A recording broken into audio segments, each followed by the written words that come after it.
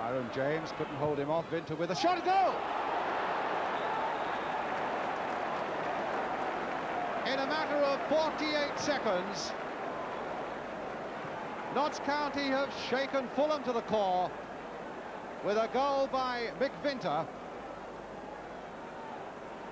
He took it well, it swerved, and it beat Miller.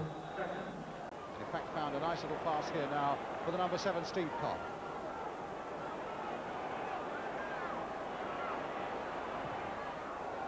Oh, what a goal!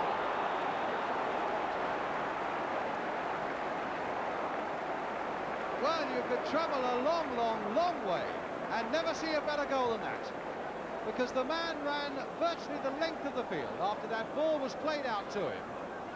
He must have run all of 40 to 50 yards, and when Fulham were looking for him to pass because there were other men up, he lashed it into the back of the net. 2-0.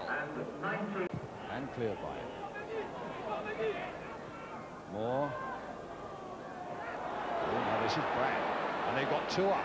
Brad is up there, Vinter's up there. Is this goal number 3? It is! Referee looking around, but the linesman has kept his flag down. And the error really by Bobby Moore in the middle of the field. Losing possession, Brad pouncing on it, finding Vinter up with him. The pass was a perfect one, and Vinter's finishing was as cool as it had been in the first 48 seconds of the game.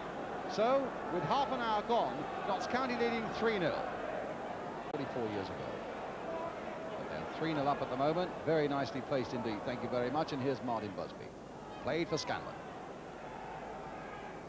Fulham beaten only once at home this season. Bobby Moore getting that away. Busby getting in there. Busby, and there's number 4.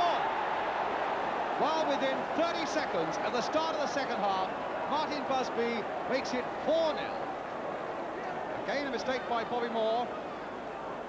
And Busby pounced on that one. And although Mellor got his hands to it, he could only hit it into the roof of the net. And that's goal number 4 on this astonishing afternoon at Craven Cottage. Best going in for that one. Oh, it might come for Slough. And that's a goal for Fulham.